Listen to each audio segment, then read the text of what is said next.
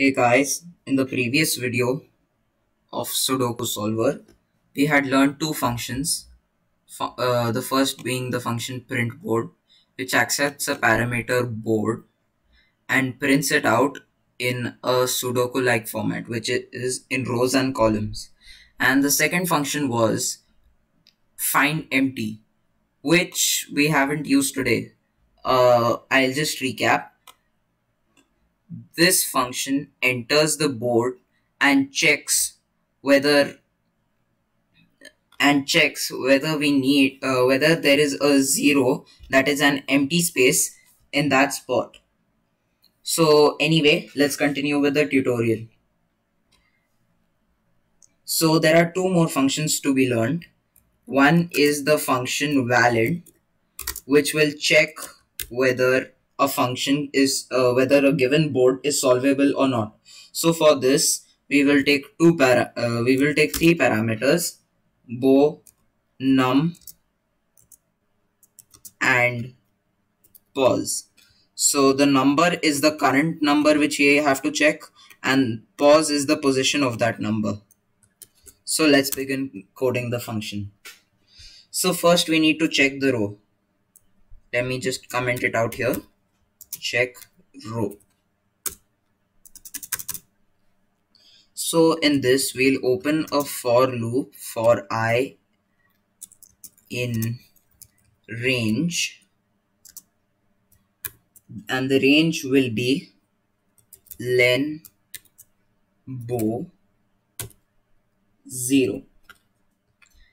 We will open a function, we will open the loop len bow 0. In this we will open another loop, another conditional, which says if bow, so because it is a board, we need to have because it is a two-dimensional board, we need to have two parameters. So the first will be pause 0, and the second will be I. If bow pause is exactly equal to the number which we are looking for, which means that this line will check whether there is another number which has the same value as the number we are checking in that given row.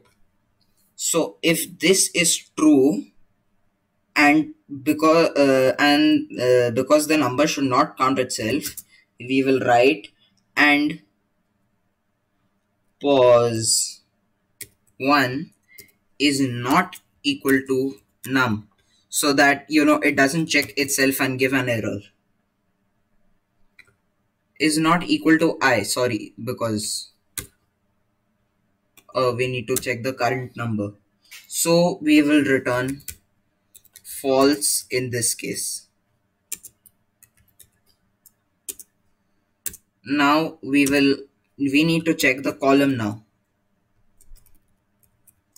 Check column. So in this we open another loop for I in range len bow.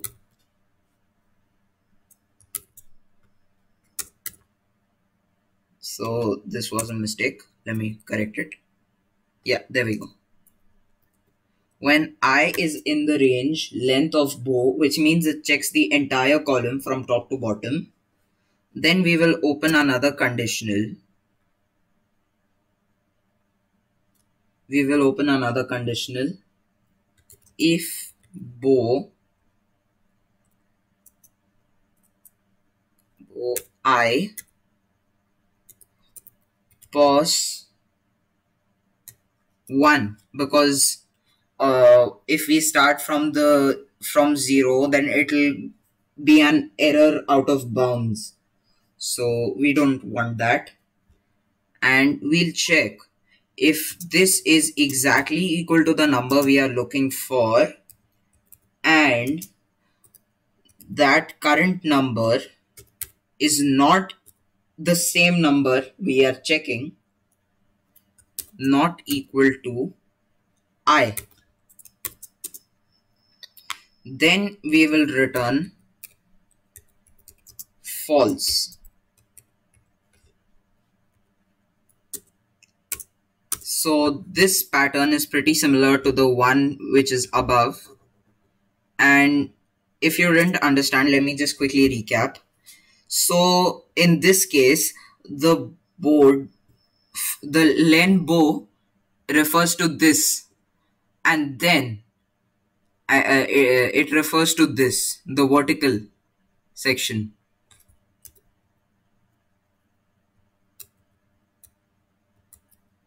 Sorry, I cut it by mistake. So first it goes down vertically, and then it checks. So suppose my number currently is 8. It will check whether 8 is in occurs anytime else. Well, it does not occur anytime else. The only place it occurs is there. And since we have already written the exclusive condition that we should not check this area again, so it will not throw out an error. Similarly, we will check the box now. Check box. This box is slightly complicated, so I will explain it to you step by step. In this, we need to create two new variables, box x, which will be equal to pos 1, and which will be divided by 3. Remember, we are using the double backslashes so that it does not refer to 3 as an escape sequence and throw out an error. Similarly, we will write box y is equal to pos 0, because we need to check from the beginning, and we will divide this by 3. So we have declared these two variables, and then let's begin. For I in range, so now we will take two parameters, box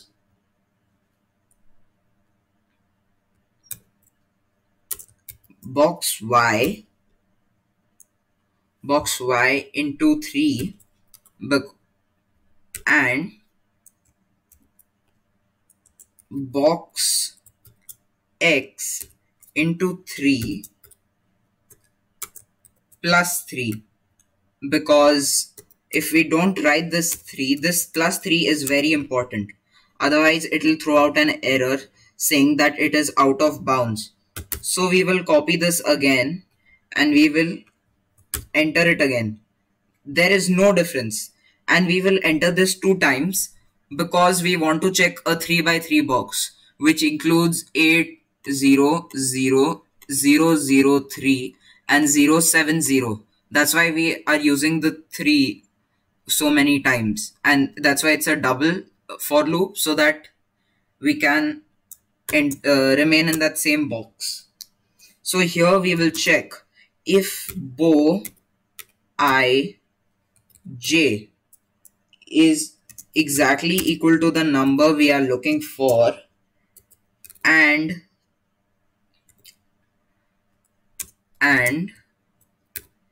I comma j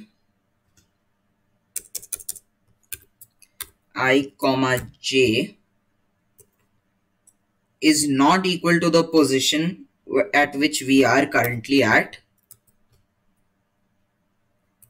then we can say that the number is already present in the box. So then we will return false again.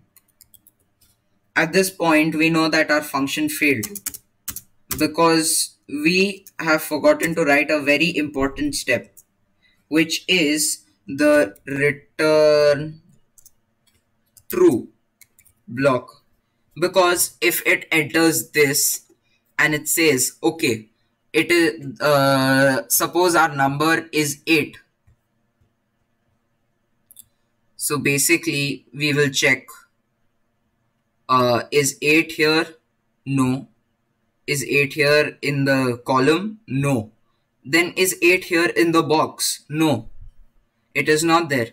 If we forget to write this, then it won't return true and our program will have an error. Sorry, this is a J. Yeah, then it will not throw an error. See, yes. So now that we have done this, our next function is the actual solving one. Now this function is the simplest of all the functions and is only a 15-line code. And this is the part which includes the backtracking. Well, this is kind of a recursive function. So let's try it out. It'll take an input bow and it'll enter. So we'll have a variable called find, which will give us the result from the find empty board.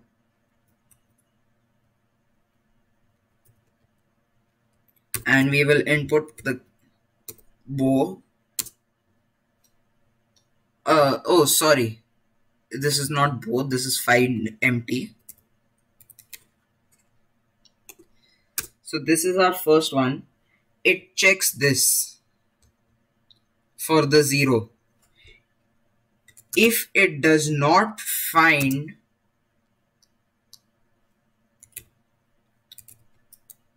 then we will return true. I will explain this in a moment.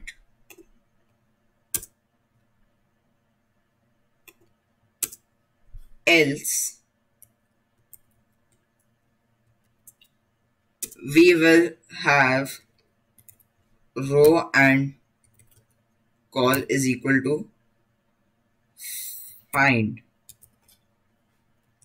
So this find is actually the value which returns this, the I comma j format, so that we exactly get the number. Now that this is done, we need to write for I in range 1 comma 10. Remember that it does not include the last number, so it's actually 1 through 9. If valid, now we will check the if our board is valid. So if valid bow I and the row call which we got from find.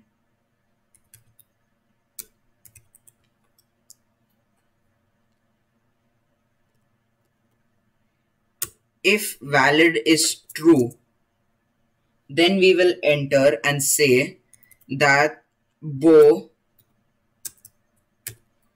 row call, because it will return the two-dimensional place value, and we will make it equal to I so that we can incorporate it in our functions. Now we will enter another conditional. If solve bow, if we can solve it, we will return true. Sorry, it needs to be a capital T. So we will return true. And we will go down again and we will declare the thing again to 0 because we need to call it again and again. So we will declare it row call equal to 0. Because it is a recursive function, we need to again change it to 0 so that it does not confuse itself. Now we need to write another line of code which will say that if the following is not true, it means that we cannot solve it because the board is wrong. So we will return false. So that is it. Now we just need to call all these functions and our program is complete. So first we'll print the board and next we'll solve the board. After this we will print a blank so that it goes to the next line, and then we will print solving so that the user knows that we are actually solving. And then we will take another blank space and now we will print the board again. Print board. Well guys, that is it. And now since we are done, let's check out our code.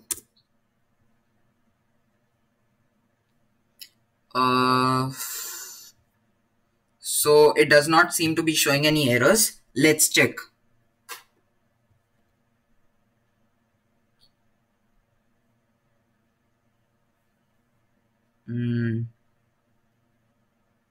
Guys, my computer is a little slow.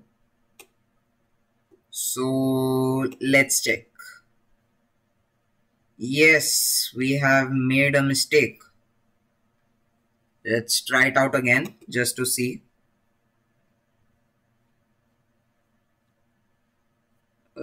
This is pretty strange.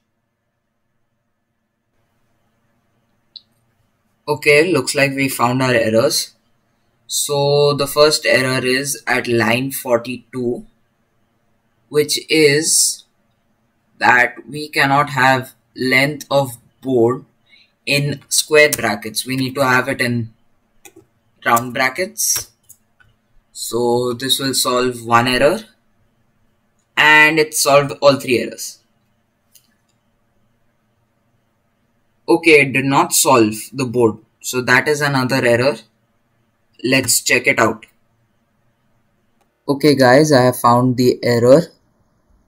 So basically the thing is that the functions were not declared in order. So what we need to do is we need to change the order from first we will declare the board, then instead of the print board functions we need to cut and then paste the def solve board function. After that we need to copy the valid function, then we need to paste the print board function, and then after that we need to print the find board function, find empty board function.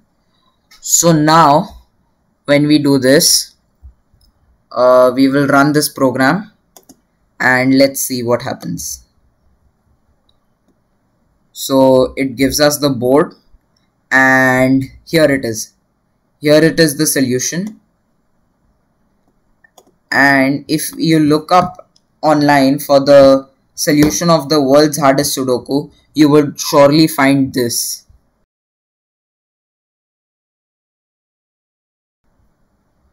So that's it guys for this video.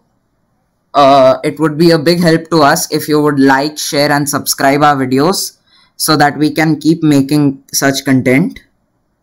And that's it guys. Thank you.